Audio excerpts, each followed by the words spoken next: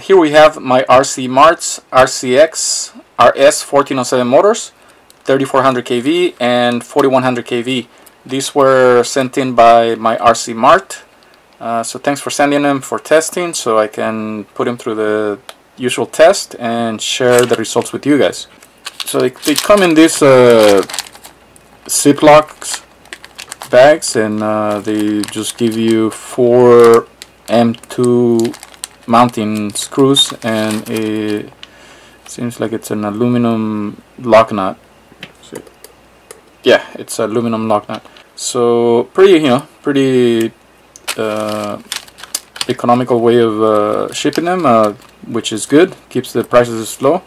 And as we all know, these motors have become popular because of their price and performance. So they have a very good price-performance ratio.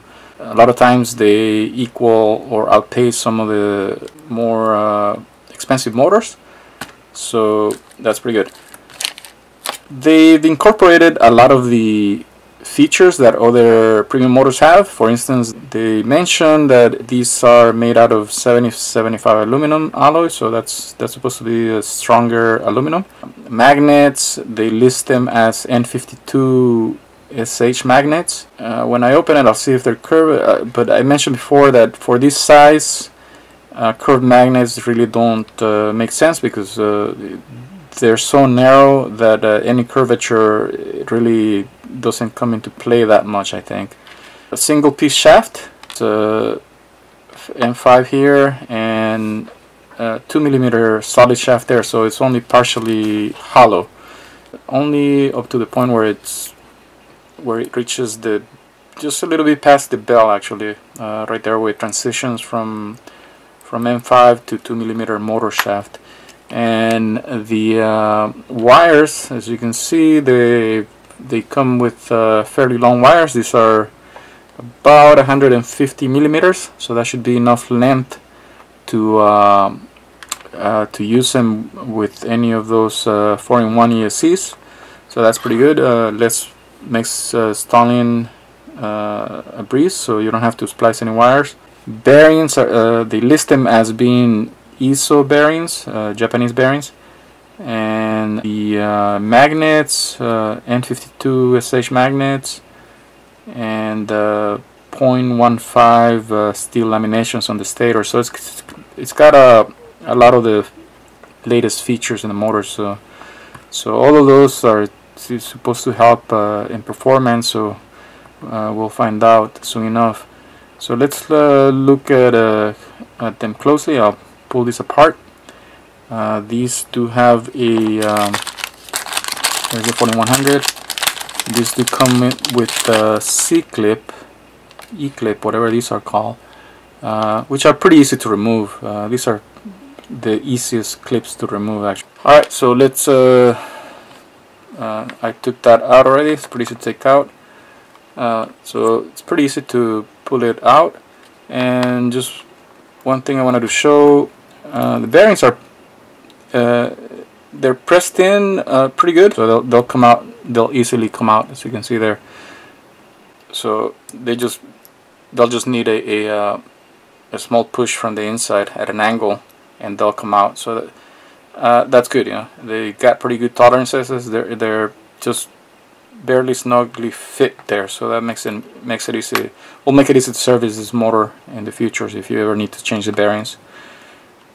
Alright, let's look at it in the magnifying glass so you guys can get a closer look at the stator and the wiring and all that stuff. Here's a closer look of the motor bell. So you can see pretty good thickness on the bell itself, so that should make it pretty sturdy. And you can see some balancing mud there, so you know it's been dynamically balanced. Magnets look okay, just normal magnets. These are N52. The stator windings, pretty neat, nice windings. These are some of the neater windings I've seen from RCX motors. There's the laminations, 0.15 millimeter, and let's measure the stator. Should be 7 millimeters. And yeah, that's 7mm nominal, so no surprises there. So pretty good quality on the finish of the motor. Certainly looks pretty good. There it goes. And that was the bearing that flew out. As you can see, it's pretty comes out pretty easy. So, but it does fit snug enough, so there's no play. So that's actually a good thing. But you do have to be careful when you reassemble it, because it does pop out quite easily. At least on this motor. I don't know how the other ones are. So now let's find that bearing, and I'll weigh this motor. Alright, so bearing goes in pretty easy to pop in. And let's see what it weighs. This is with the 150mm length of wires. So you'll lose some, it'll lose some weight if you trim them.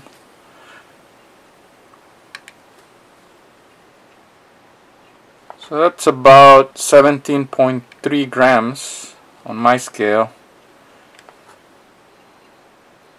17.3, 17.4, so somewhere around there. Not the lightest, but it's not overly heavy. It's not too bad, I guess, for the price. I guess most the other premium motors are 14.5 to 15.5. So this one's about 1.5 to 2 grams heavier, but I don't know if that's gonna make a difference that much, carrying an extra gram or two. I guess for some people it will, but for the price, you can't really beat the price on these motors. So let's see what they make on the thrust stand. I'm really curious to see how they'll compare with the other motors. So onto the thrusters.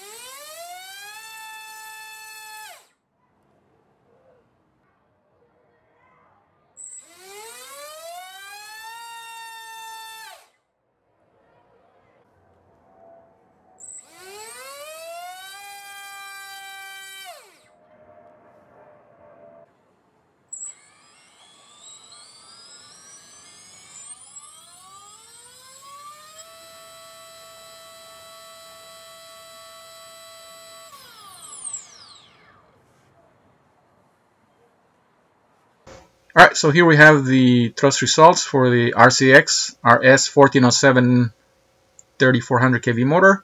This one actually measures slightly higher at 3470 kV, so just a little bit higher according to my thrust stand. Some pretty decent numbers, pretty good numbers here on 3-inch blades.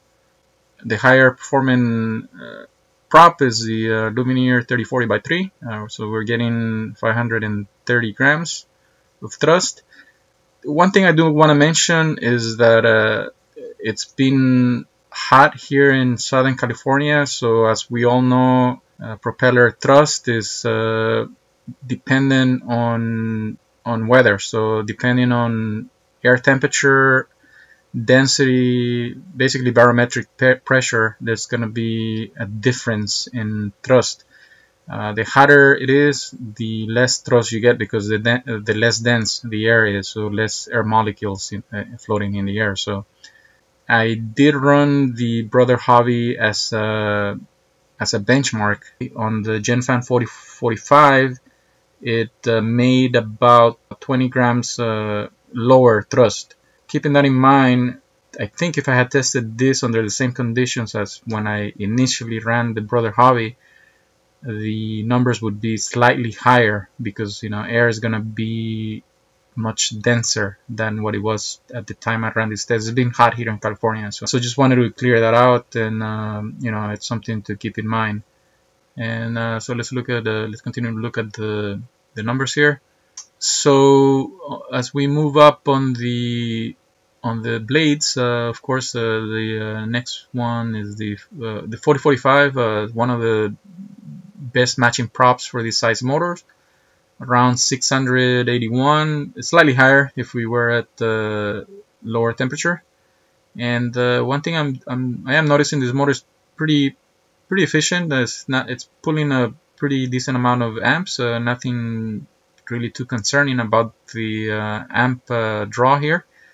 And then these other two props, the 4-inch tri-blades, the TJ4045 and the T4045. So as we can see, I think this size motor, what I'm noticing is blades that have a gentler airfoil profile do much better, at least on the static thrust test. In the air, I don't know. I don't know how, I haven't flown these two, so it's something to check, But I would think the gentler blade profiles would spin up faster, simply because these motors, due to their small size, they don't have a lot of torque to get the high pitch blades spinning, going from low to high RPM quickly.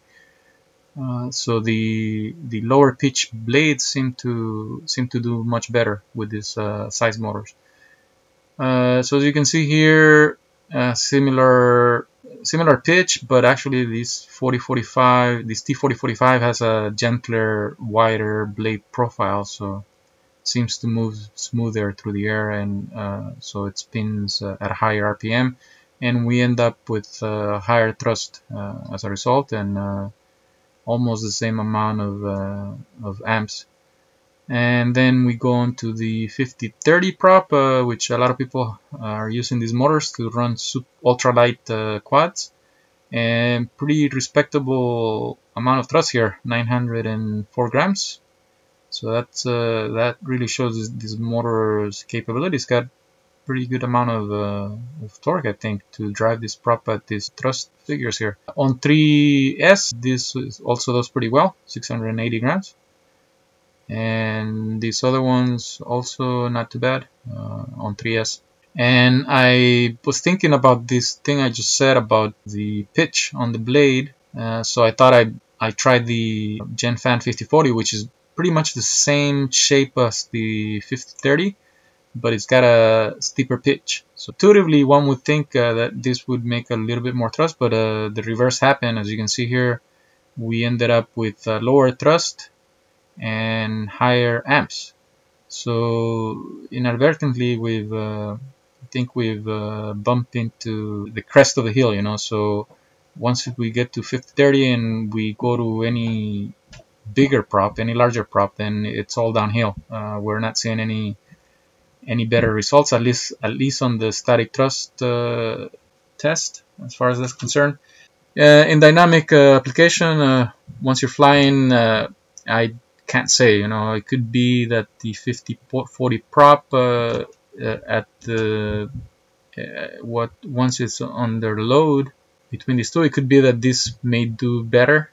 I'm not sure, but here are the numbers. As you can see, for each of these thrust levels at 300, the 5040 is always using slightly more amps. So that kind of tells you something, right?